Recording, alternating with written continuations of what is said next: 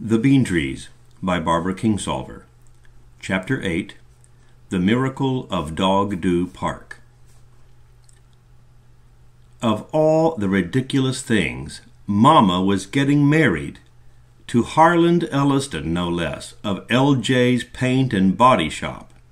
She called on a Saturday morning while I'd run over to Maddie's, so Lou Ann took the message.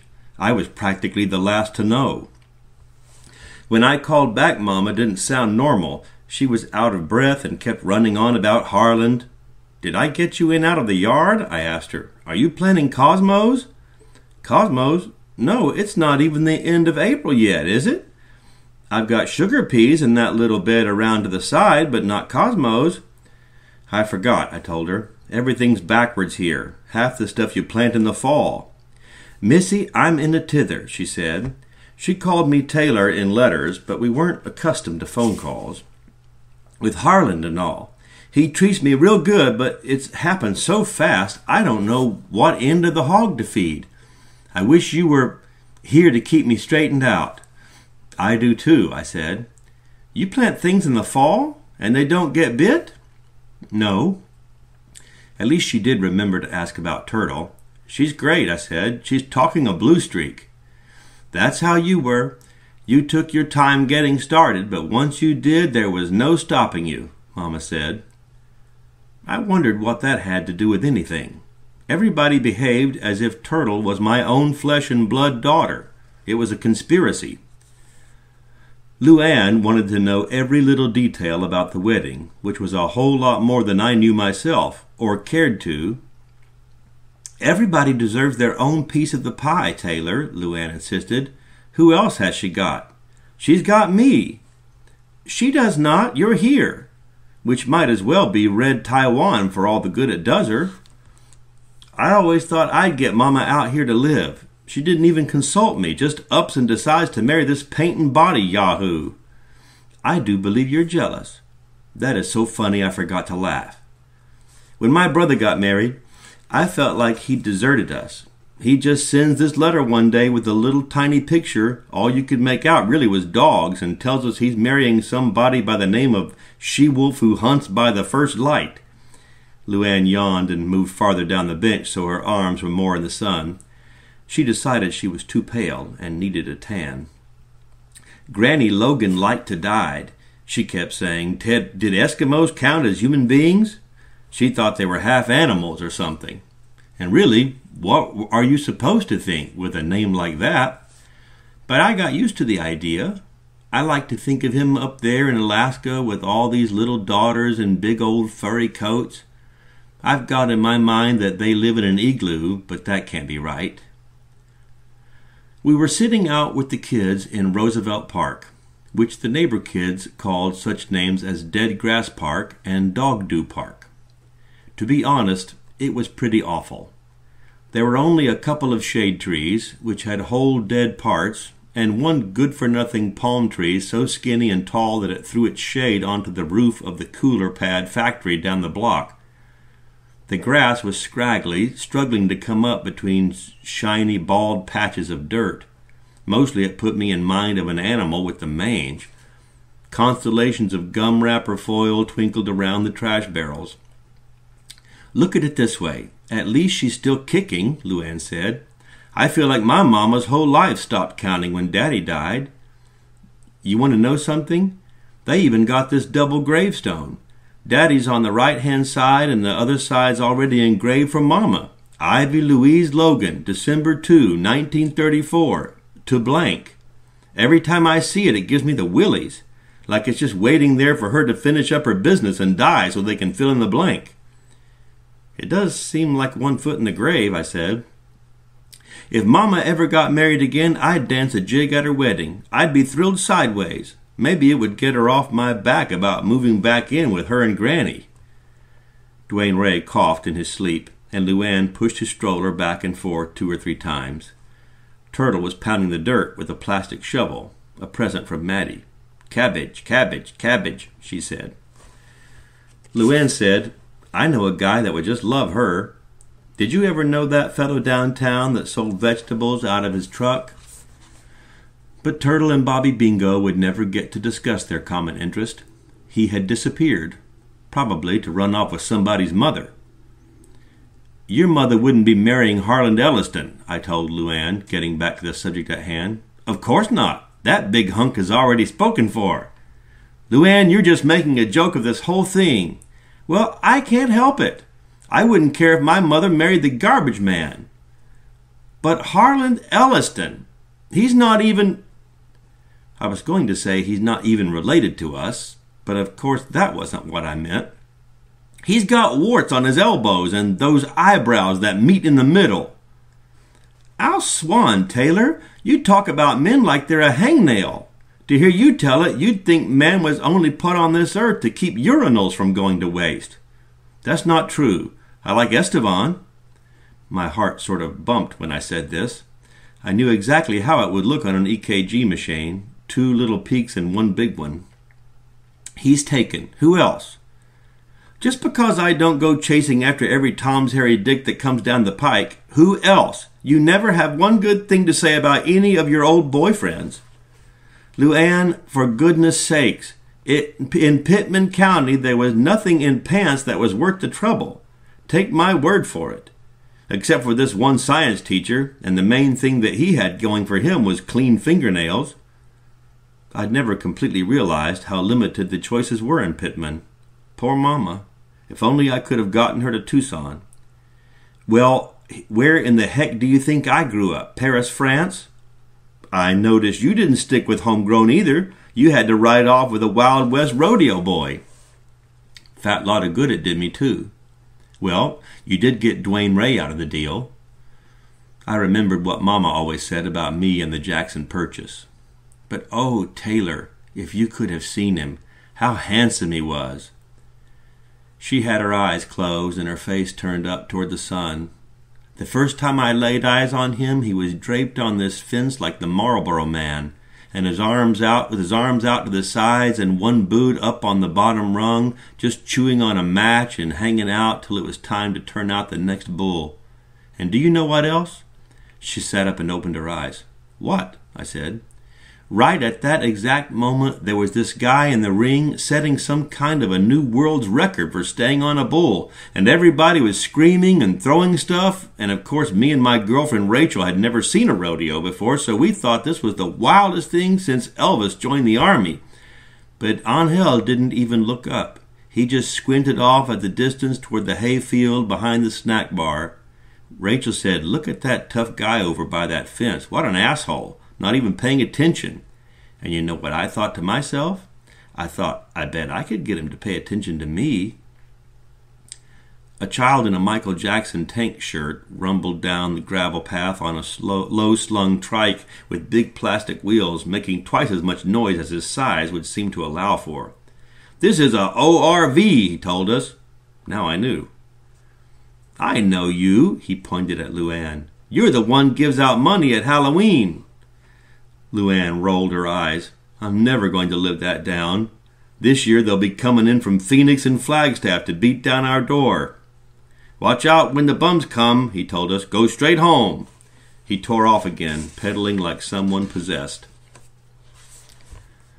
The gravel path cut through the middle of the park from a penis-type monument up at the street near Maddie's, down to the other end where we liked to sit in a place Luann called the Arbor. It was the nicest thing about the park. The benches sat in a half-circle underneath an old wooden trellis that threw a shade like a cross-stitched tablecloth. The trellis had thick, muscly vines twisting up its support poles and fanning out overhead. Where they first came out of the ground, they reminded me of the arms of this guy who delivered Maddie's new refrigerator by himself. All winter Luann had been telling me they were wisteria vines. They looked dead to me, like everything else in the park, but she always said, "Just you wait." And she was right. Toward the end of March, they had sprouted a fine, shivery coat of pale leaves, and now they were getting ready to bloom. Here and there a purplish lip of petal stuck out like a pout from a fat green bud. Every so often a bee would hang humming in the air for a few seconds, checking on how the flowers were coming along. You just couldn't imagine where all this life was coming from. It reminded me of that Bible story where somebody or other struck a rock and the water poured out. Only this was better. Flowers out of bare dirt. The miracle of Dogdew Park. Luann went on endlessly about Mama. I can just see your Mama. What's her name anyway? Alice, I said. Alice Jean Stamper Greer. The last thing she needs is an Elliston on top of all that. I can just see Alice and Harlan running for the sugar shack. If she's anything like you, she goes after what she wants. I guess now she'll be getting all the paint and body jobs she needs. He's only half owner with Ernest Jakes, I said. It's not like the whole shop belongs to him. Alice and Harlan sitting in a tree, she sang. Kissing. I plugged my ears and sang, I'm going back someday. Come what may to Blue Bayou. Turtle whacked the dirt and sang a recipe for succotash. I spotted Mrs. Parsons and Edna Poppy coming down the gravel path with their arms linked. From a great distance you could have taken them for some whacked-out geriatric couple marching down the aisle in someone's sick idea of a garden wedding. We waved our arms at them, and Turtle looked up and waved at us. No, we're waving at them, I said, and pointed. She turned and folded and unfolded her hand in the right direction. Now and again these days, not just in emergencies, we were leaving the kids with Edna and Virgie May on their front porch to be looked after. Edna was so sweet we just hoped she would cancel out Virgie's sour, like the honey and vinegar in my famous Chinese recipe. It was awfully convenient anyway, and Turtle seemed to like them okay. She called them Poppy and Parsnip. She knew the names of more vegetables than many a greengrocer, I'd bet. Her favorite book was a Burpees catalog from Maddie's, which was now required reading every night before she would go to bed. The plot got old, in my opinion, but she was crazy about all the characters. Ma Poppy, Turtle said when they were a little closer. She called every woman Ma something. Luann was Ma Wuan, which Luann said sounded like something you'd eat with chopsticks, and I was just Ma. We never told her these names. She just came to them on her own. The two women were still moving toward us at an unbelievably slow pace. I thought of a game we used to play in school at the end of recess, see who can get there last. Edna had on a red knit top, red plaid Bermuda shorts, and red ladies' sneakers with rope soles. Virgie had on a tutti frutti hat and a black dress printed all over with what looked like pills. I wondered if there was an actual place where you could buy dresses like that, or if after hanging in your closet for 50 years, regular ones would somehow just transform. Good afternoon, Luann, Taylor, children, Mrs. Parsons said, nodding to each one of us. She was so formal it made you want to say something obscene. I thought of Luann's compulsions in church. Howdy do, Luann said, and waved at a bench. Have a sit. But Mrs. Parsons said no thank you, that they were just out for their constitutional. I see you're wearing my favorite color today, Edna, I said. This was a joke. I'd never seen her in anything else. When she said red was her color, she meant it in a way most people don't. Oh, yes, always, she laughed. Do you know, I started to dress in red when I was 16. I decided that if I was to be a poppy, then a poppy I would be. Edna said the most surprising things. She didn't exactly look at you when she spoke, but instead stared above you as though there might be something wonderful hanging just over your head.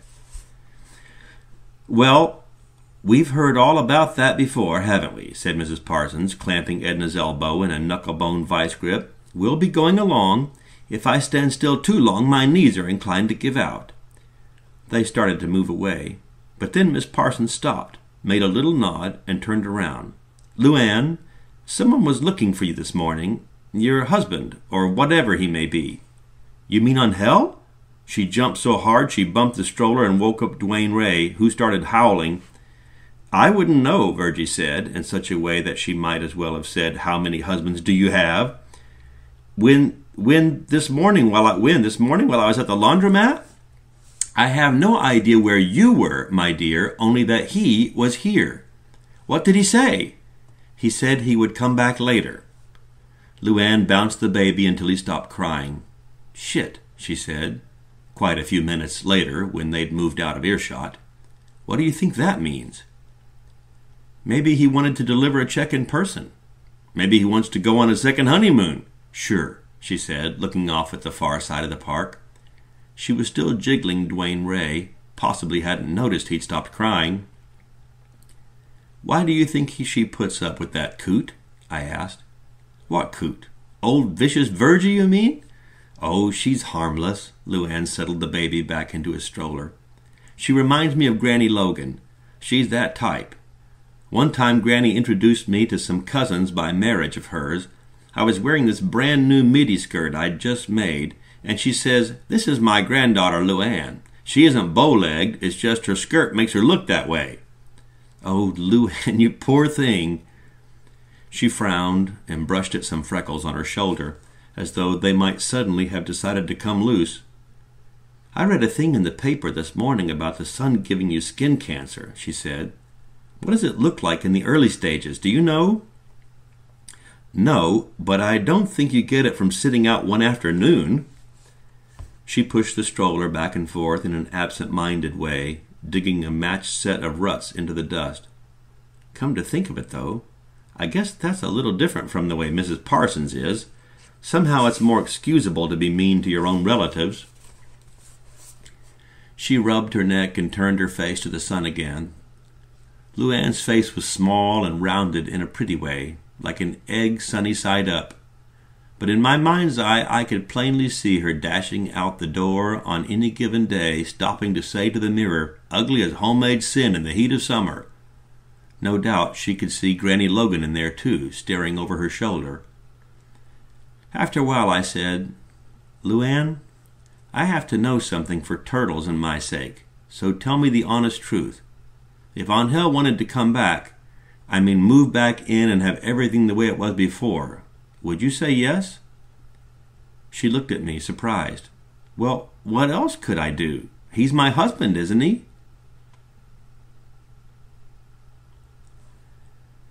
There may have been a world of things I didn't understand, but I knew when rudeness passed between one human being and another.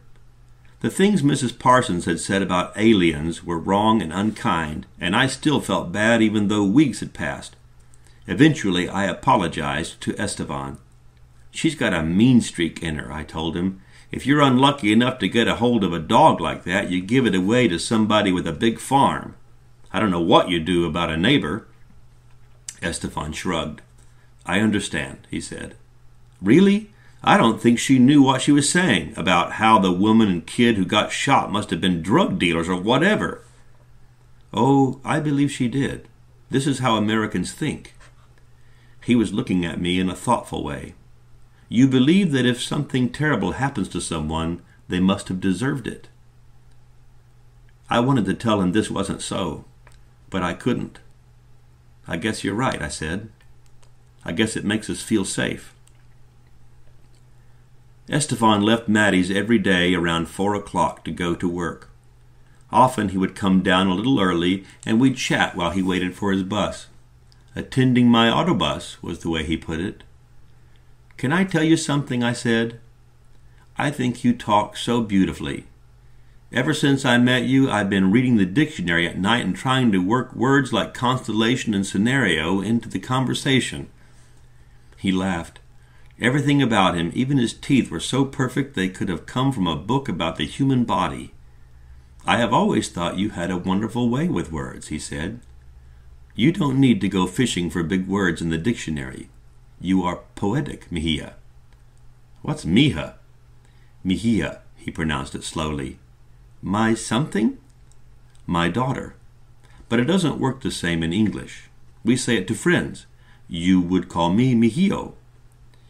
"Well, thank you for the compliment," I said. "But that's the biggest bunch of hogwash, what you said. When did I ever say anything poetic?" "Washing hogs is poetic," he said. His eyes actually twinkled. His bus pulled up and he stepped quickly off the curb, catching the doorway and swinging himself in as it pulled away. That is just how he would catch a bus in Guatemala City, I thought, to go teach his classes. but he carried no books, no graded exams, and the sleeves of his pressed white shirt were neatly rolled up for a night of dishwashing. I felt depressed that evening. Maddie, who seemed to know no end of interesting things, told me about the history of Roosevelt Park.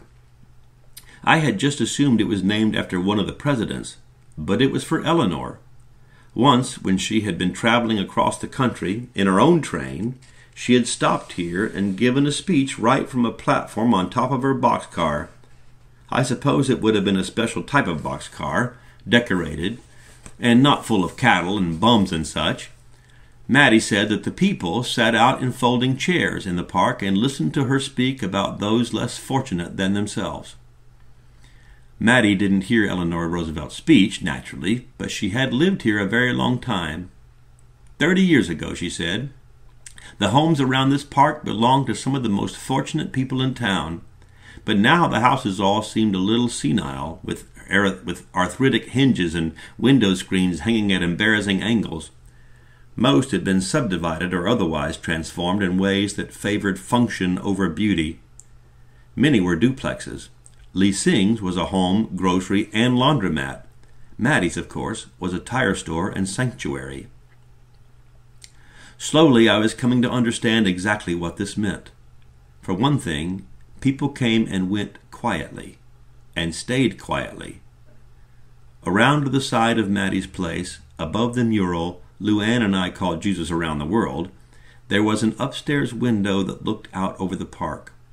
I saw faces there, sometimes Esperanza's and sometimes others, staring across the empty space. Maddie would occasionally be gone for days at a time, leaving me in charge of the shop. "How can you just up and go? What if I get a tractor tire in here?" I would ask her, but she would just laugh and say, "No chance." She said that tire dealers were like veterinarians. There's country vets that patch up horses and birth calves, and there's the city vets that clip the toenails off poodles. She said she was a city vet. And off she would go. Maddie had numerous cars that ran, but for these trips she always took the four-wheel Blazer and her binoculars, and would come back with the fenders splattered with mud. Going bird-watching is what she always told me. After she returned, a red-haired man named Terry sometimes came by on his bicycle and would spend an hour or more upstairs at Maddie's. He didn't look any older than I was, but Maddie told me he was already a doctor. He carried his doctor bag in a special rig on the back of his bike. "He's a good man," she said. "He looks after the ones that get here sick and hurt." "What do you mean, that get here hurt?" I asked. "Hurt," she said. "A lot of them get here with burns, for instance." I was confused. "I don't get why they would have burns," I persisted. She looked at me for so long that I felt edgy. "Cigarette burns," she said, "on their backs." The sun was setting, and most of the west-facing windows on the block reflected a fierce orange light as if the houses were on fire inside. But I could see plainly into Maddie's upstairs. A woman stood at the window. Her hair was threaded with white and fell loose around her shoulders, and she was folding a pair of men's trousers. She moved the flats of her hands slowly down each crease, as if folding these trousers were the only task ahead of her in life, and everything depended on getting it right. True to his word, Angel came back. He didn't come to move in, but to tell Luann he was going away for good. I had taken Turtle for a doctor's appointment, so I didn't witness the scene. All I can say is that the man had a genuine knack for dropping bombshells at home while someone was sitting in Dr. Pelinowski's waiting room. But of course, I had no real connection to Angel's life. It was just a coincidence. Turtle was healthy as corn, but as time went by, I got to thinking she should have been taken to a doctor in light of what had been done to her. Luann's main question was, shouldn't you tell the police, call 88 Crime or something? But of course it was all in the past now. I had thought of asking Terry, the red-haired doctor on the bicycle, but couldn't quite get up the gumption. Finally, I called for an appointment with the famous Dr. P on Luann's recommendation. even though he wasn't exactly the right kind of doctor. His nurse agreed that he could see my child this once. We found the doctor's office all right, but checking her in was another story.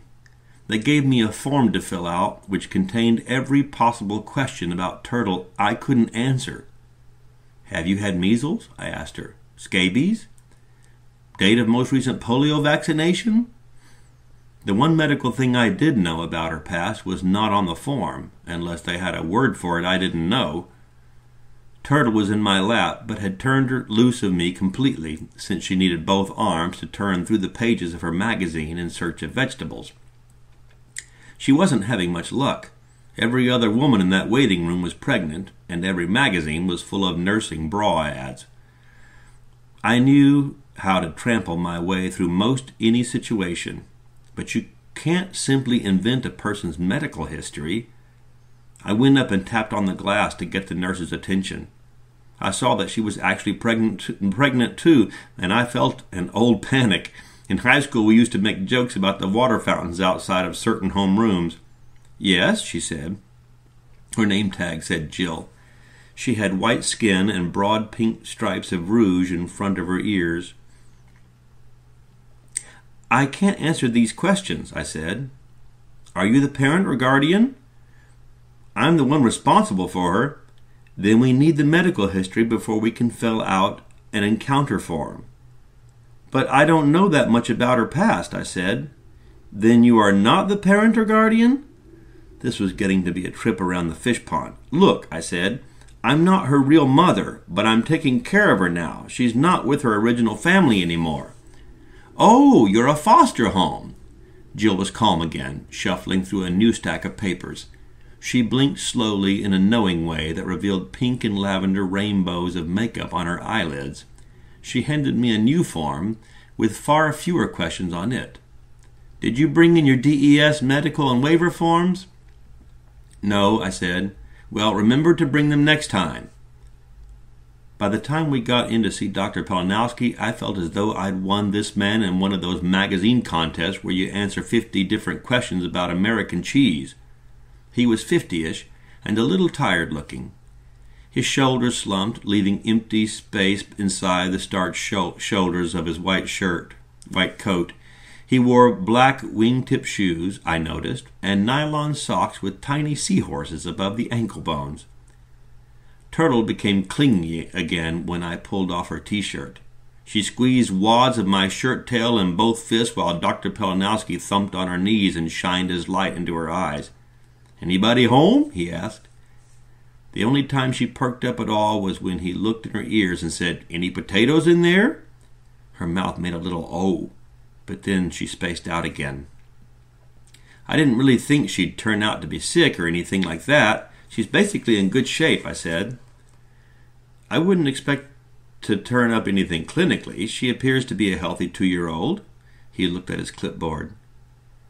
"The reason I brought her in is I'm concerned about some stuff that happened to her a while ago. She wasn't taken care of very well." Dr. Pelinowski looked at me, clicking his ballpoint pen. "I'm a foster parent," I said, and then he raised his eyebrows and nodded. It was a miracle, this new word that satisfied everyone. "You're saying that she was subjected to deprivation or abuse in the biological parent's home?" he said. His main technique seemed to be telling you what you just said. "Yes, I think she was abused and that she was—" I didn't know how to put this. "That she was molested in a sexual way." Dr. Pelinowski took in this information without appearing to notice. He was scribbling something on the so-called encounter form. I waited until he finished, thinking that I was going to have to say it again, but he said, "I'll give her a complete exam. But again, I wouldn't expect to turn up anything now. This child has been in your care for 5 months?" "More or less," I said. "Yes." While he examined her, he explained about abrasions and contusions and the healing process. I thought of how I'd handled Jolene Shanks exactly this way, as calmly as breakfast toast, while her dead husband lay 10 feet away under a sheet. "After this amount of time, we might see behavioral evidence," Dr. P said, "but there is no residual physical damage." He finished scribbling on the form and decided it would be a good idea to do a skeletal survey, and that sometime soon we ought to get her immunizations up to date. I was curious to see the x-ray room, which was down a hall in another part of the office. Everything was large and clean, and they had a machine that turned out the x-rays instantly like a Polaroid camera. I don't believe Dr. Pelinowski really understood how lucky he was. I used to spend entire afternoons in a little darkroom developing those things, sopping the stiff plastic sheets through one and another basin of liquid, then hanging them up on a line with tiny green clothespins. I used to tell Mama it was nothing more than glorified laundry.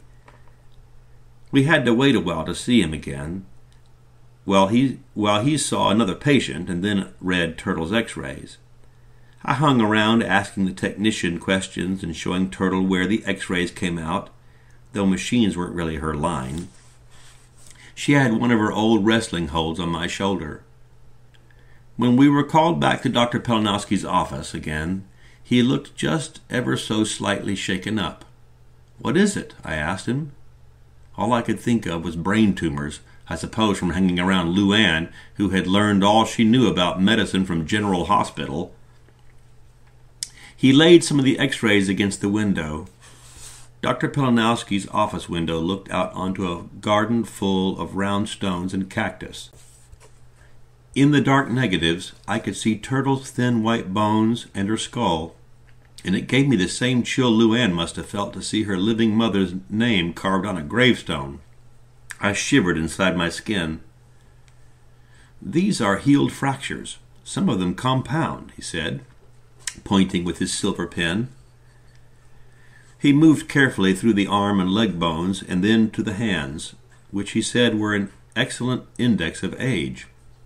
On the basis of height and weight, he'd assumed she was around 24 months, he said, but the development of cartilage in the carpals and metacarpals indicated that she was closer to 3. 3 years? Yes, he seemed almost undecided about telling me this. Sometimes in an environment of physical or emotional deprivation, a child will simply stop growing. Although certain internal maturation does continue, it's a condition we call failure to thrive. "But she's thriving now. I ought to know. I buy her clothes." "Well, yes, of course. The condition is completely reversible." "Of course," I said. He put up more of the x-rays in the window, saying things like spiral fibular fracture here and excellent healing and some contraindications for psychomotor development. I couldn't really listen. I looked through the bones to the garden on the other side. There was a cactus with bushy arms and a coat of yellow spines as thick as fur. A bird had built her nest in it. In and out she flew among the horrible spiny branches, never once hesitating. You just couldn't imagine how she'd made a home in there.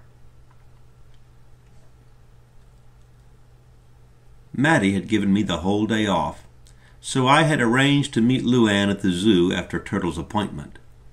We took the bus. Mattie and I hadn't gotten around to fixing the ignition on my car, so starting it up was a production I saved for special occasions. On the way over, I tried to erase the words "failure to thrive" from my mind. I prepared myself instead for the experience of being with Luann and the kids in a brand new set of hazards. There would be stories of elephants going berserk and trampling their keepers, of children's little hands snapped off and swallowed whole by who knows what seemingly innocent animal. When I walked up to the gate and saw her standing there with tears streaming down her face, I automatically checked Dwayne Ray in his stroller to see if any of his parts were missing. People were having to detour around her to get through the turnstile, so I led her to one side. She sobbed and talked at the same time. "He says he's going to join up with any rodeo that will take a one-legged clown, which I know isn't right because the clown's the hardest job. They jump around and distract them so they won't trample on the cowboys' heads." I was confused. Was there an elephant somewhere in this story? "Luann, honey, you're not making sense. Do you want to go home?" She shook her head. "Then should we go on into the zoo?" She nodded. I managed to get everybody through the turnstile and settled on a bench in the shade between the duck pond and the giant tortoises. The sound of water trickling over a little waterfall into the duck pond made it seem cool. I tried to get the kids distracted long enough for Luann to tell me what was up. "Look, Turtle, look at those old big turtles," I said. The words "childhood identity crisis" from one of Luann's magazines sprang to mind, but Turtle seemed far more interested in the nibbled fruit halves strewn around their pen. "Apples," she said. She seemed recovered from her doctor's visit. "He said something about the Colorado-Montana circuit, which I don't even know what that means, only that he's leaving town, and he said he might not be sending any checks for a while until he'd got on his feet. He actually said on his foot. Can you believe that? The way Angel sees himself, it's like he's an artificial leg with a person attached." A woman on a nearby bench stopped reading and tilted her head back a little, the way people do when they want to overhear your conversation. She had on white sneakers, white shorts, and a visor. It looked as if she must have been on her way to a country club to play tennis before some wrongful bus change landed her here. "It's her husband that's the problem," I told the woman. "He's a former rodeo man." "Taylor," Luann whispered, but the woman ignored us and took a drag from her cigarette, which she'd balanced beside her on the front edge of the bench. She shook out her newspaper and folded back the front page. It showed a large color picture of Liz Taylor with a black man in a silver vest and no shirt, and there was a huge block headline that said, "World's Youngest Mom-to-Be, Infant Pregnant at Birth." Apparently the headline wasn't related to the picture. A kid with orange foam rubber plugs in his ears whizzed by on a skateboard. Another one whizzed right behind him. They had a fancy way of tipping up their boards to go over the curbs. "They shouldn't allow those in here. Somebody will get killed," Luann said, blowing her nose. I noticed that one of the giant tortoises in the pen was pursuing another one around and around a clump of shrubby palm trees. "So what about Angel?" I asked. A woman in a flowery dress sat down on the bench with the country club woman. She had very dark, tightly wrinkled skin and wore enormous green high-heeled pumps. The country club woman's cigarette on the bench between them waved up a little boundary line of smoke. "He said there would be papers to sign for the divorce," Luann said. "So what's the problem exactly?"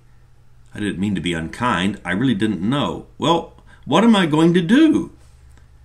"Well, to be honest, I don't think it much matters what you do. It probably doesn't make any difference what kind of a divorce you get, or even if you get one at all. The man is gone, honey.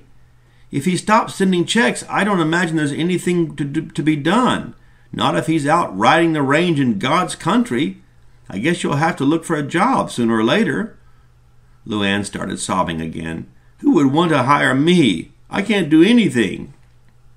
"You don't necessarily have to know how to do something to get a job," I reasoned. "I'd never made a French fry in my life before I got hired at the Burger Derby." She blew her nose again. "So how'd she get born pregnant?" the green shoes woman asked the woman with the newspaper. "It was twins, a boy and a girl," the woman told her. "They had sexual intercourse in the womb. Doctors say the chances against it are 1,000,000 to 1. "Yeah," the green shoes woman said in a tired way. She bent over and shuffled through a large paper shopping bag, which was printed with a bright paisley pattern and had sturdy-looking green handles. All three of us waited for her to say something more or to produce some wonderful answer out of her bag, but she didn't. Luann said to me in a quieter voice, "You know, the worst thing about it is that he wouldn't ask me to come with him." "Well, how in the world could you go with him? What about Dwayne Ray?"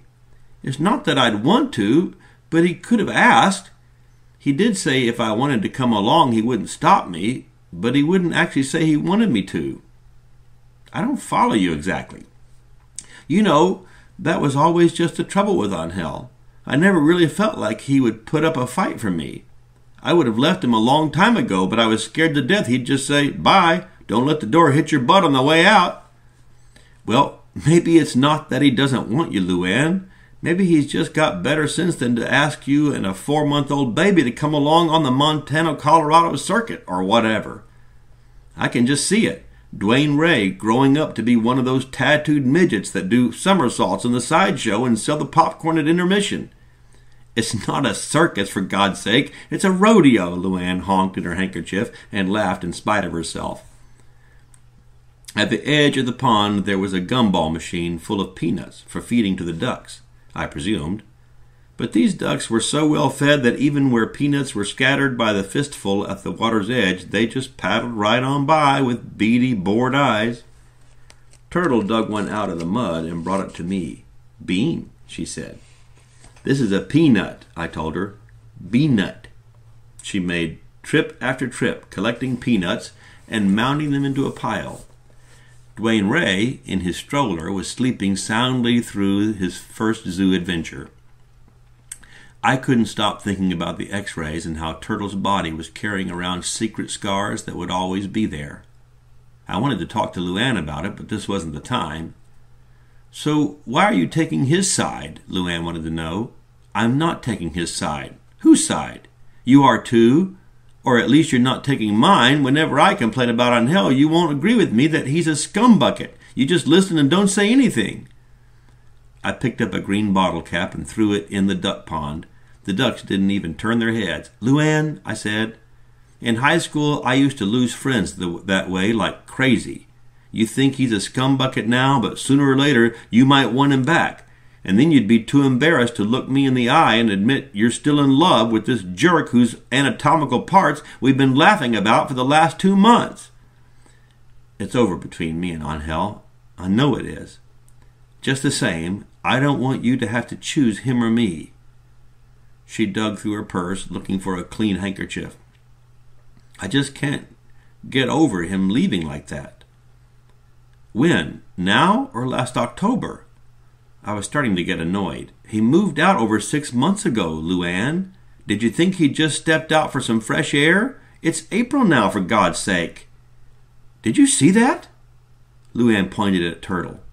Her head had bobbed up like an apple on a string, and her eyes fixed on me as if she'd seen the Lord incarnate. "What's up, Turtle?" I asked, but she just stared fearfully from her pile of peanuts. "She did that one other time that I know of, when we were talking about the phone bill you thought we'd got gypped on," Luann said. "So what are you saying, that she understands when we're mad?" "I already knew that." "No, I'm saying that bill was for April. She looks up when you say April, especially if you sound mad." Turtle did look up again. "Don't you get it?" Luann asked. I didn't. "That's her name. April's her name."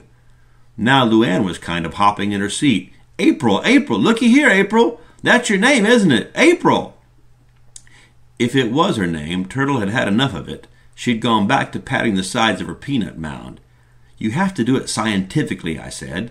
"Say a bunch of other words and just casually throw that one in and see if she looks up." "Okay, you do it. I can't think of enough words." "Rhubarb," I said. "Cucumber, Porky Pig, Budweiser, April." Turtle looked up right on cue. "May, June, July, August, September," Luann shouted. "April!" "Lord, Luann, the child isn't deaf." "It's April," she declared. "That's her legal name." "Maybe it's something that sounds just like April. Maybe it's Mabel." Luann made a face. "Okay, April. That's not bad. I think she's kind of used to Turtle, though. I think we ought to keep calling her that now." A fat duck with a shiny green head had finally decided Turtle's cache of peanuts was too much to ignore. He came up on shore and slowly advanced, stretching his neck out. "Oh, oh," Turtle shouted, shaking her hands so vigorously that he wheeled around and paddled back toward the water. "Turtle's okay for a nickname," Luann said, "but you have to think of the future. What about when she goes to school, or like when she's 80 years old? Can you picture an 80-year-old woman being called Turtle?" "An 80-year-old Indian woman, I could. You have to remember she's Indian." "Still," Luann said. "April Turtle, then." "No, that sounds like some weird kind of air freshener." "So be it," I said, and it was. We sat for a while listening to the zoo sounds. There were more trees here than most places in Tucson. I'd forgotten how trees full of bird sounds made you sense the world differently, that life didn't just stop at eye level. Between the croaks and whistles of the blackbirds there were distant cat roars, monkey noises, kid noises. "I'll swan. The sound of that running water's making me have to go," Luann said. "There's bathrooms over by where we came in." Luann took a mirror out of her purse. "Death warmed over," she said, and went off to find a bathroom. The giant tortoise, I noticed, had caught up to its partner and was proceeding to climb on top of it from behind. Its neck and head straightened forward as it climbed, and to tell the truth, it looked exactly like a bald, toothless old man. The knobby shells scraping together made a hollow sound. By the time Luann came back from the bathroom, the old fellow on top was letting out loud grunts that rang out all the way down to the military macaws. "What on earth? I could hear that noise up by the bathrooms," Luann declared. "Well, I'll be. I always did wonder how they'd do it in those shells. That'd be worse than those panty girdles we used to wear in high school to hold our stockings up. Remember those?"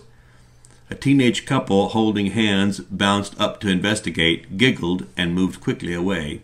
A woman with an infant on her hip turned the baby's head away and walked on. Luann and I laughed till we cried.